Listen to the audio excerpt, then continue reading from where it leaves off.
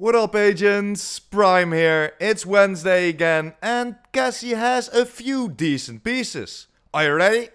Let's go!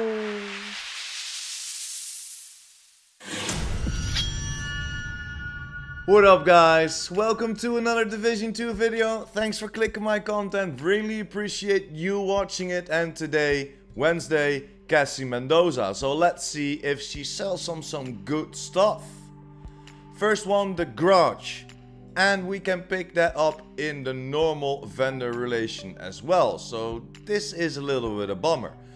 Punch drunk, very nice, 10% explosive resistant, 20% headshot damage, and then of course roll that weapon damage a little bit higher and you have a pretty decent punch drunk. That 20% headshot damage is always on there, but that explosive resistance could be nice. Shield Splinter, 12% assault rifle, 16% health, 9.7% stability, and of course Perfect Optimist on there. Just leave it here. I would love to see some other attributes, especially that stability. Striker Backpack, 12.1% weapon damage, 8.1% headshot damage. Could be decent, but I would love to see that weapon damage a little bit higher before buying it for 7.2k. Eclipse Vest with the 10% hazard protection, max capped. You can pick this up as well, could be nice for a combination. Then we got the Negotiator's Dilemma, 11.3% weapon damage, 10.3% skill haste. In my opinion, you don't want that skill haste on there, and then that weapon damage is too low to roll that skill haste. Future Initiative knee pads, if you still need it for the Regulus project, pick this up. Just like the Future Initiative holster, pick it up.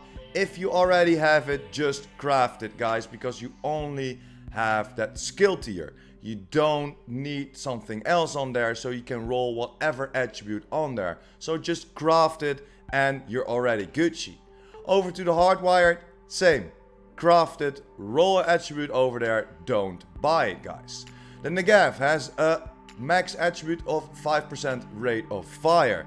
The rest isn't that great. That rate of fire could be nice, but then again, 5% rate of fire for a whole attribute where it can be 8% damage to armor. No thanks. No thanks for that 5% rate of fire. Resolute MK47, and this is a real bummer for me because you know, I'm always positive. I'm always positive about this game. I love this game, but this is a big bummer for me. We can pick this up as well in the normal vendor relation. Just like that first piece we could buy. And Cassie should be a secret vendor. We need to talk to the snitch. We need to find the snitch. Sometimes it's a hella work to find that snitch.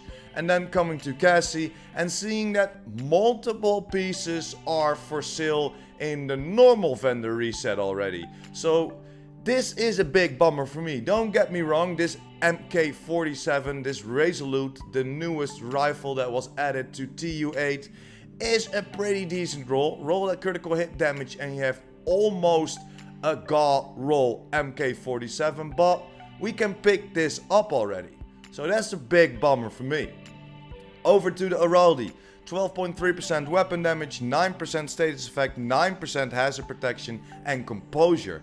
This looks very nice because 1% away from the cap from status effect and hazard protection. But it's a rainbow roll.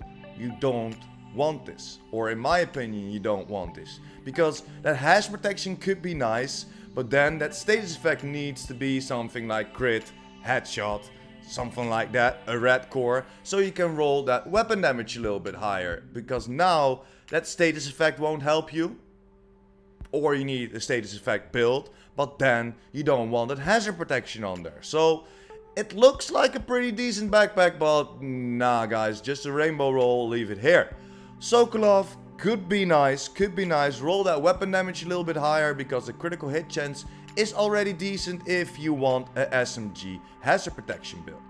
Then we got the 8.7% blind death resistance, could be nice if you're still looking for it. And the last one is the extra sniper ammo for your turret. But yeah, guys, that's pretty much it for Cassie this week. see you next week. Thanks for watching. Hope you enjoyed. Don't forget to smash that like button and hit that subscribers button. And of course the notification bell. PurePrime out.